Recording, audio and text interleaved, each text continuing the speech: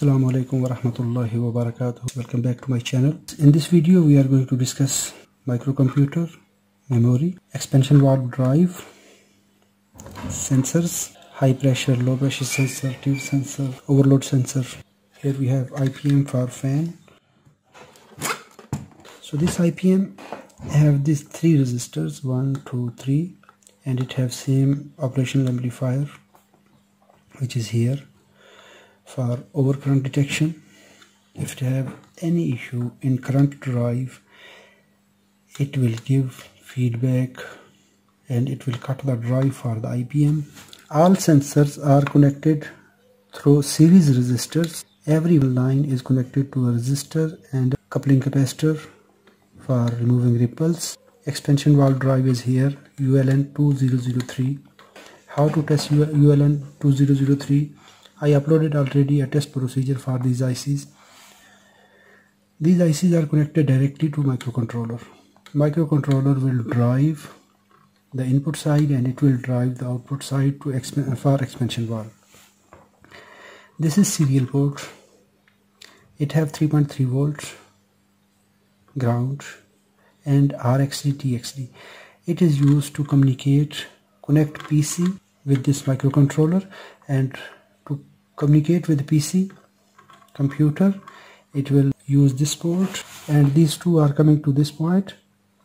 3.3 volt is connected to processor power supply, ground is connected to common ground, and these two lines are connected directly through these two resistors. Microcontroller have 6 lines for this IPM and 6 lines for this IPM.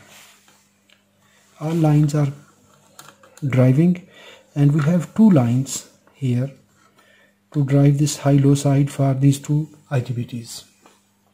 These 2 lines are reaching, and in this point here we have jumper and it is reaching here. For voltage measurement, it will check this line. For current measurement, it will check this portion. For main system current, for this IPM we have this current sensor, for this IPM we have this current sensor, and to take a summing output we have this operational amplifier for this system and this operational amplifier for this system.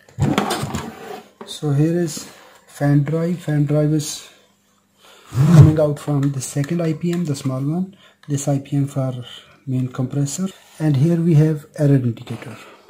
It have just only one LED. It will blink at different rates to indicate the fault in specific area. So we have to find the troubleshooting manual to decode the indication, to decode the blink rate and number of blinkings. So here we have Atmel IC. It is the source code in this IC, Atmel IC.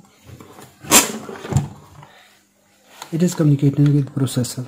Processor will take every information from this IC and it will process and it will communicate with the board, and it will keep monitoring the functions. Based on the system status, it will communicate with the indoor unit.